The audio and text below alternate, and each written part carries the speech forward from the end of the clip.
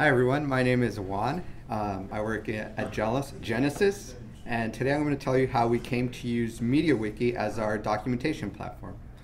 So this effort started in 2011. We wanted to get away from FrameMaker and PDFs. And at the time, we were also a successful subsidiary of a failing larger company. So our budget was $0.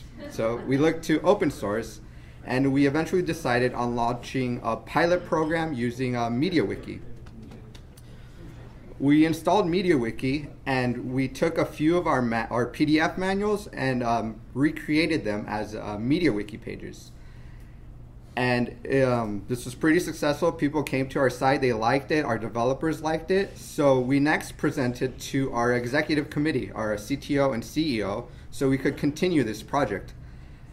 The number one question they had on their minds was, well, how much did you spend?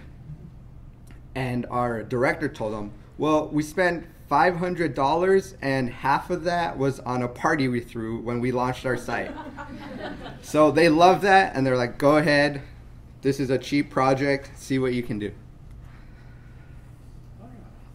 Unfortunately, so we continued with MediaWiki, and we found that it had limitations as a documentation platform.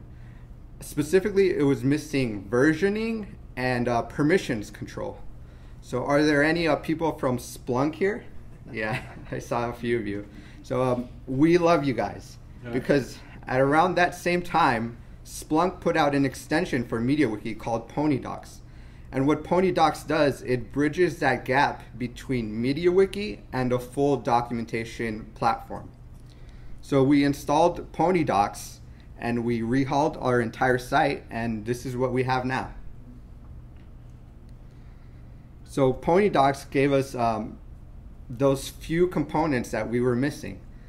It allowed us to connect articles as manuals and create these nice table of contents. It added versioning so that from an article, you could go to previous versions of that same page. And it also added permissions. So now we could have a draft version of a page and a published version of that page. Before this, we were running two instances of MediaWiki, one internal, one external. We were creating drafts and exporting them and importing them to the published MediaWiki. So that was really clunky, and using this, we can have just one version of MediaWiki running. And the last thing I wanted to mention about MediaWiki as a documentation platform is that it's highly extensible.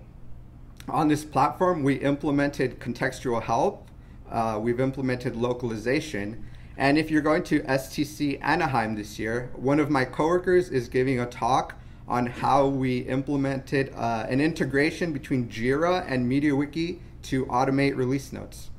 So if you're looking for a cheap platform, consider MediaWiki and PonyDocs. Thank you.